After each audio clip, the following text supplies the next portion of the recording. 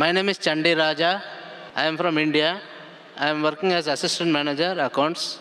I would like to ask two questions. Number one, as you say, Islam is a way of life as per the Quran. Okay? What do you mean by way of life? What are the explanation for that? Can I get number? Brother, the question that in my earlier answer I said Islam is a deen, it's a way of life. He's asking, what do you mean by way of life? Way of life means how do you lead a life? What is good for you, what is bad for you, what is harmful, what you should eat, what you should not. There are few do's and don'ts. Few things which are compulsory in life. Few things which are prohibited, the remaining are mubah, optional. So the Quran is a guide, is an instruction manual for the human being that how a life should be led. Like how when you buy a machine, you have an instruction manual, what is good, what is bad, how you should operate. So the way of life is how should you lead your life?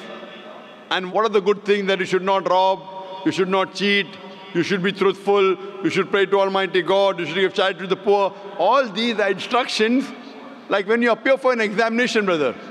If you want to pass the test in science, so what do? You read the textbook, you memorize it, and you appear for the paper.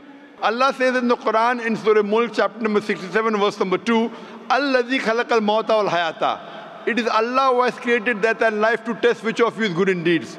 So this book is the instruction manual. You read it and you lead your life according to how a creator wants. If you follow the instruction correctly, you will go to paradise. If you disobey, if you break the rules, then you won't go to paradise, then you'll go to hell. So this is a way of life mentioned in the Quran and the Sahih Hadith, that the sayings of the last and final messenger, Prophet Muhammad, peace be upon him. Hope that answers the question, brother. Sorry for interrupting. One more. Suppose, as you said, that it is the way of life.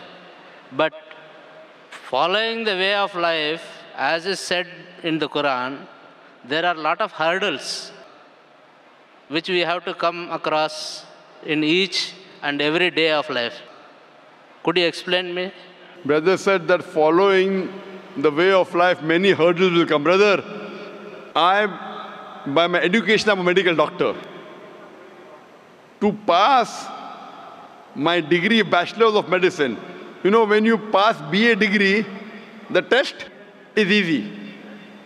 But when you pass BA, you become only a graduate.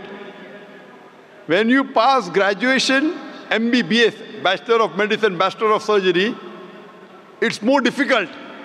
We have to study for 18 hours a day, sleep less. But once you pass, you get a better honor, doctor, DR in front of your name.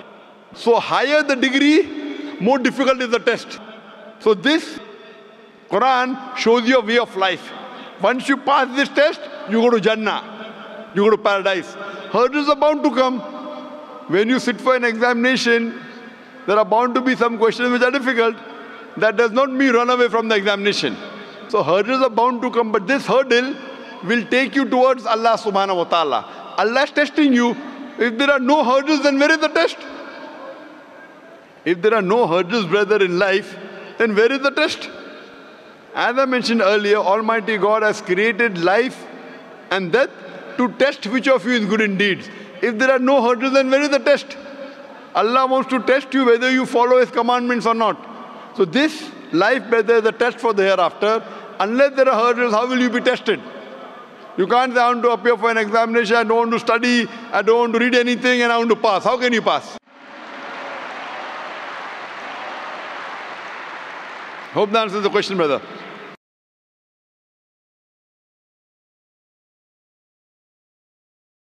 I am just a Muslim 1 year.